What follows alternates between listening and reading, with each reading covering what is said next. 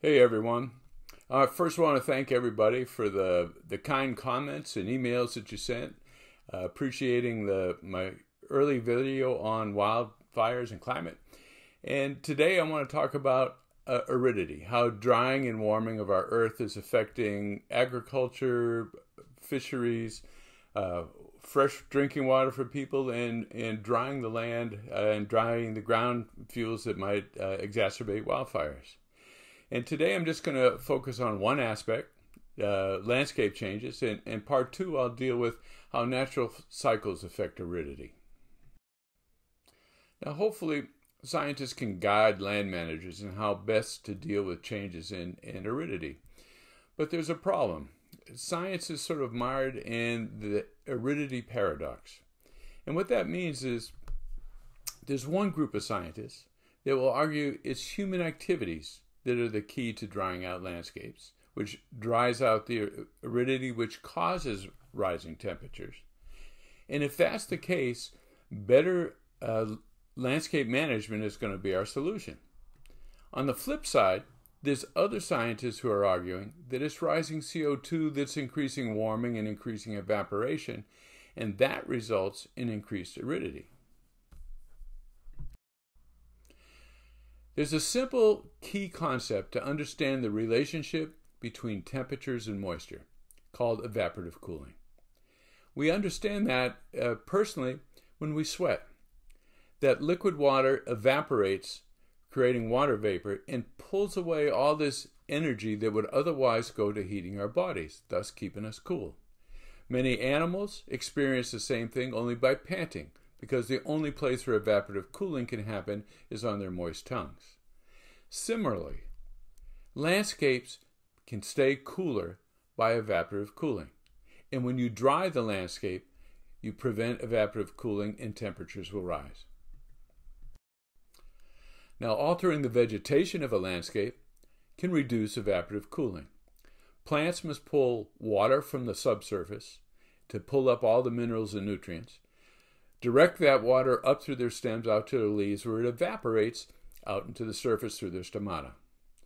If you totally denude an area of its vegetation, you're going to prevent such evaporative cooling.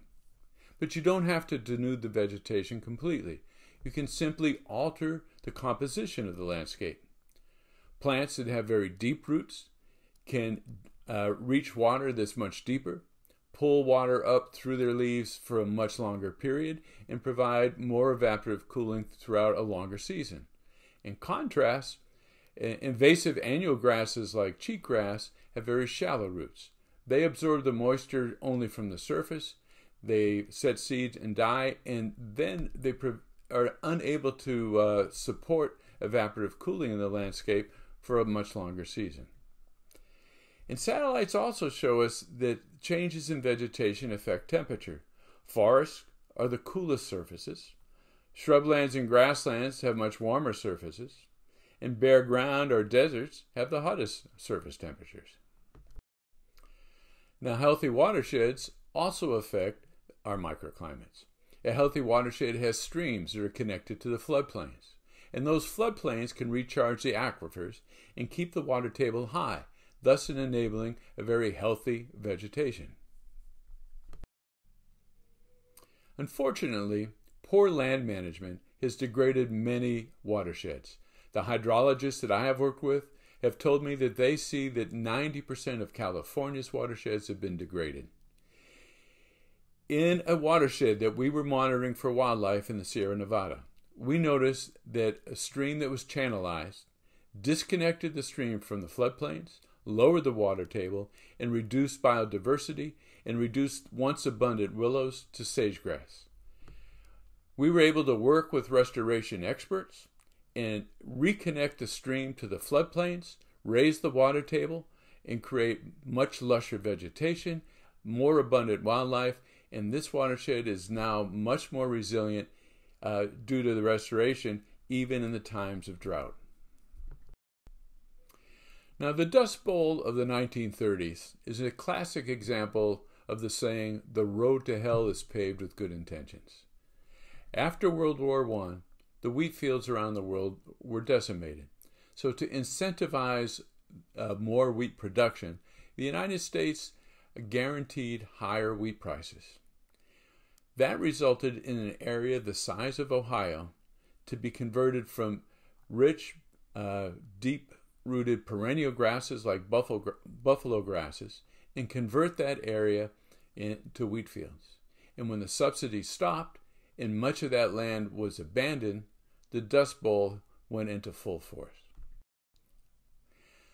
The effect of the Dust Bowl and landscape changes on heat waves is clearly seen in the EPA's heat wave index. The 1930s experienced heat waves never before and never since experienced in the United States. What's also clear is there's been no recent trend in heat waves for 130 years, and that contradicts the expected correlation with rising CO2.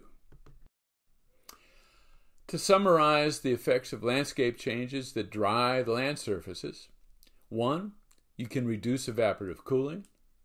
2, you reduce relative humidity that stresses plants and dries out ground fuels. 3, due to lack of water vapor, you have decreased cloud cover, which increases solar heating. And without clouds, you reduce the moisture recycling. And it is estimated that recycled moisture will triple the amount of precipitation that a certain landscape will undergo. Urban heat islands are partly driven by converting vegetated land to concrete and asphalt. It's clearly seen here in the heart of a downtown where there's less vegetation and more asphalt and more cement buildings. Temperatures can be 5 to 6 degrees warmer than surrounding rural areas that are more heavily vegetated. Laboratory experiments have definitively shown that if you keep the energy input constant, whether it's solar energy or greenhouse effects energy, then just by changing the surface composition, you can change the temperature. If we look at dry air, it takes 1 joule to raise 1 gram of air 1 degree centigrade. A joule is just a measure of energy. You compare that to water, it takes 4 joules. And if you add to that the effect of evaporating water, it takes 2,230 joules to evaporate 1 gram of water. So clearly, when you dry out an area, all that energy that went into heating water or evaporating water can now raise the landscapes to a much higher temperature. If we look at wet soils, it takes about 1.8 joules to raise the temperature by 1 degree. If you dry that out, the dry soil only takes 0.8 joules. So basically, once you've dried the land, the surface temperature can double compared to what it would be in wet soil. And the same holds true when you put asphalt and concrete down. You can double the temperature that would happen if there was a wet soil there in place. The aridity paradox cannot be resolved by using correlations. Correlations are not causation. Although rising CO2 correlates with a warming trend, more asphalt and more cement, it causes a local warming trend as well. And we're seeing tremendous growth in our cities and expansions of suburbs. This graph of increasing heat waves and heat wave intensity was posted on the EPA's website. I've had many people show it to me and say, doesn't this prove that rising CO2 is causing more heat waves? But if you look carefully, the data that supports this rising trend is only from 50 large cities across the United States. And so the paradox remains.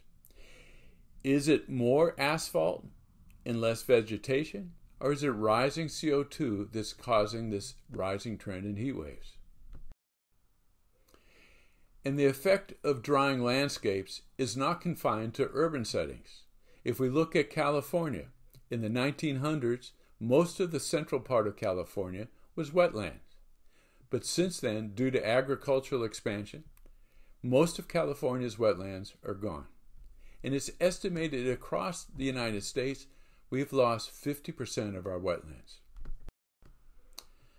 The drying of Lake Winnemucca in Nevada is another example of how landscape changes can cause dryness and higher temperatures. Lake Winnemucca was fed by the drainage from Lake Tahoe through the Truckee River, entering Pyramid Lake, and then spilling over to Lake Winnemucca. But in 1903, the Derby Dam started diverting water that would have flowed into Pyramid Lake for agricultural purpose, resulting in the drying of Lake Winnemucca. Lake Winnemucca at one time was considered a haven for waterfowl, both breeding and migratory. But in 1960, when it finally dried up, it became the first National Wildlife Refuge to lose its designation. Accordingly, the drying of Lake Winnemucca caused an increase in maximum temperatures. If we compare Winnemucca's maximum temperatures over the last 130 years to Battle Mountain, many miles to the south, we see that the regional temperature of Lake Winnemucca, the dashed lines, increased steadily, where Battle Mountain's temperature showed a cooling trend. While the examples of drying the landscape from landscape changes and raising temperatures and causing droughts are fairly obvious, the effects of rising CO2 are much less apparent. Our understanding of the effects of CO2 comes from the projections from climate models. But climate models do a very poor job of modeling complex landscape changes. And as seen in the model results in this illustration, in blue, a study that was done in 2011 and then produced in the Third National Climate Assessment, that model failed to account for the Dust Bowl, the droughts of the 1950s. All the model did was say from 2000 over the next century that we should expect a climate crisis. But if I was a land manager, I would not trust these results if they cannot reproduce such dramatic changes in drought and heat waves as we experienced during the Dust Bowl. But there is hope that science can guide land managers to better outcomes.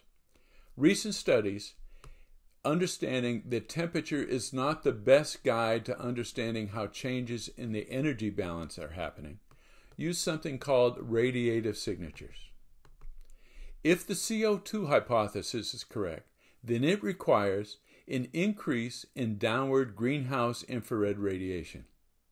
And it also would show no significant effect on solar radiation. In contrast, if the changing landscapes causes aridity, which is causing temperature change, then that requires evidence of reduced downward greenhouse radiation, but increased solar radiation due to fewer clouds. And that's exactly what observations are showing. And that suggests that aridity is being driven and increasing warming is being driven by landscape changes. And that suggests that our best and wisest investments will go to better landscape management.